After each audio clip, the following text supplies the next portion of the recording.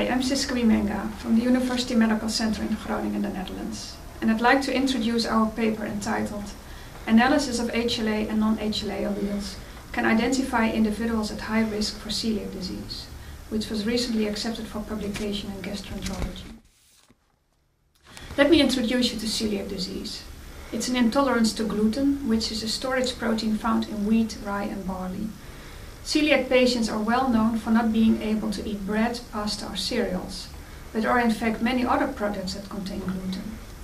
Celiac disease is the most common food intolerance in industrialized countries, with an estimated prevalence of about 1%. The only treatment available to date is a gluten-free diet. However, most celiac cases stay undiagnosed, mainly because their symptoms can be rather mild, such as diarrhea and anemia. So a large number of celiac cases don't stick to a gluten-free diet, and they are at risk of developing serious complications, such as osteoporosis, fertility problems or even lymphoma. Celiac disease is a genetic disorder, and the HLA-DQ2 gene plays an important role.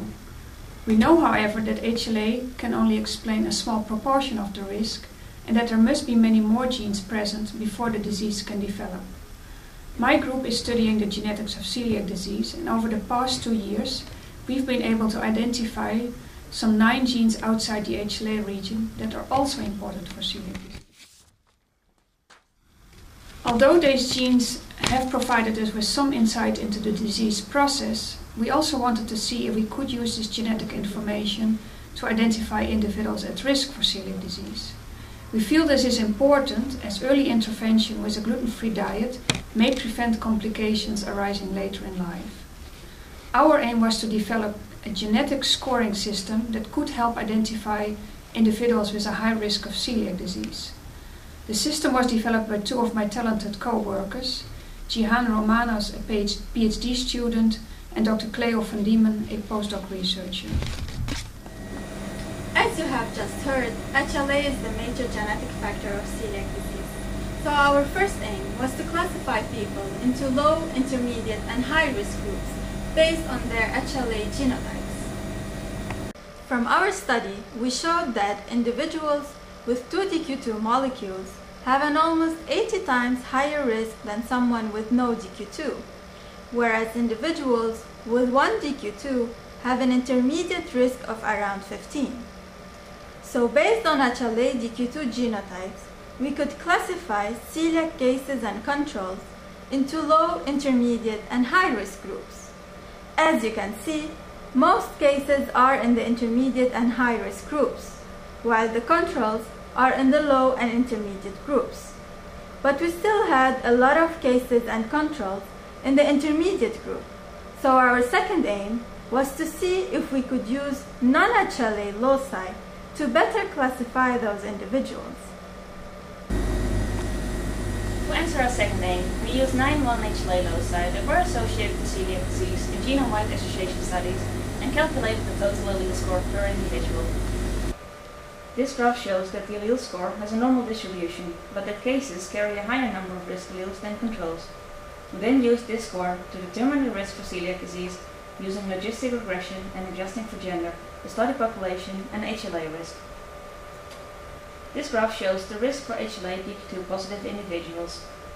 You can see that those individuals with an intermediate HLA risk who carry 13 or more non-HLA risk alleles have the same odds ratio for developing celiac disease as individuals with a high HLA risk and 5 or less non-HLA risk alleles. This group of individuals with intermediate HLA risk should therefore be reclassified as being at high genetic risk for celiac disease. Our current risk model is mainly suited for high-risk families that already have a patient with celiac disease. This is also where we feel the need for early diagnosis is the highest. But before we can use a genetic test like these in clinical practice, we need to improve the model by adding more genes and also some non-genetic risk factors, such as the number of first-degree relatives with celiac disease, the presence of other autoimmune diseases in the family, and so on. Once we have improved the model, it will be important to test its predictive value in a prospective cohort. We'll do this by following people who have the highest risk of developing celiac disease to see if they do indeed get it. The usefulness of such a test also depends on the ease of intervention and its effect. A gluten-free diet is a safe and feasible intervention. As such, it might even be attractive to screen children born in high-risk families fairly early in life for the celiac disease risk. We also know that celiac disease often co-occurs with other autoimmune diseases, and we know that this is due to the shared genetic risk factors between celiac disease and, for instance, type 1 diabetes and rheumatoid arthritis.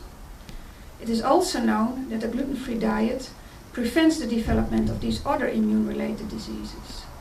Having a genetic test for celiac disease may have even broader applications in the future. Please feel free to contact us if you have any questions.